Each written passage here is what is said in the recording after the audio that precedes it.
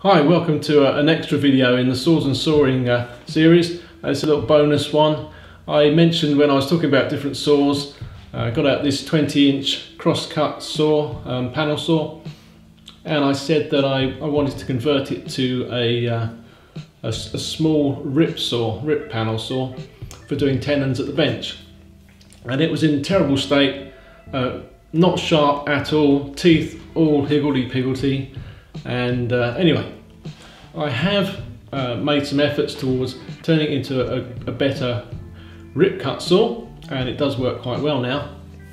I filmed the stages I went through, and I'm going to show that here, but I'm showing it more as a demonstration. I think I said at the time that sharpening and saw tuning is really best left to the professionals, unless you're going to be doing an awful lot of it, in which case you get enough practice to become good at it.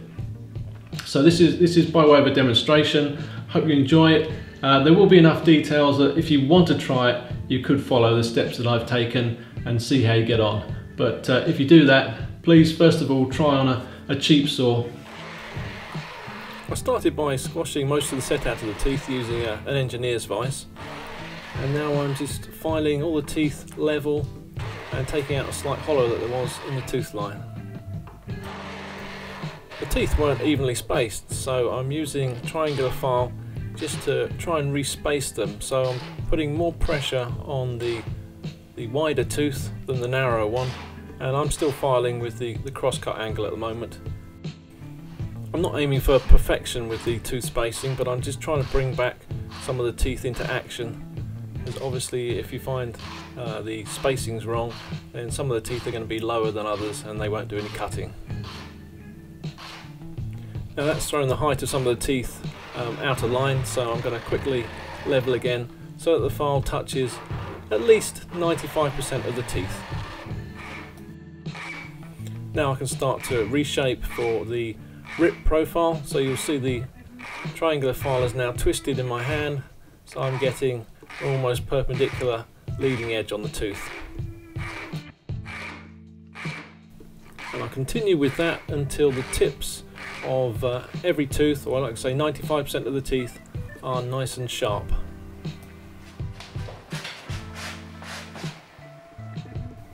Then if I pan across the tooth line, you'll see that it's far from perfect, but it is an awful lot better than it was. And I switch to a fresher side of the file and file every single tooth once more, just to give it a nice clean finish.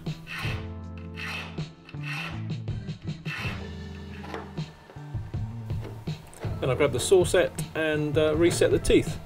I work down one side every other tooth, flip the saw around and work back the other way.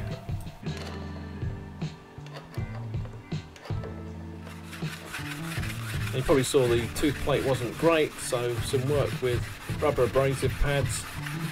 I think you can get them under the name of Gary Flex these days. That just cleans that up.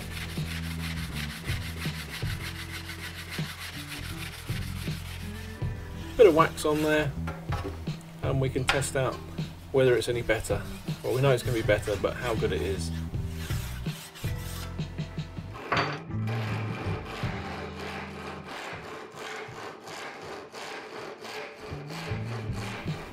And well, I'm very happy with how it rips in softwoods and harder woods.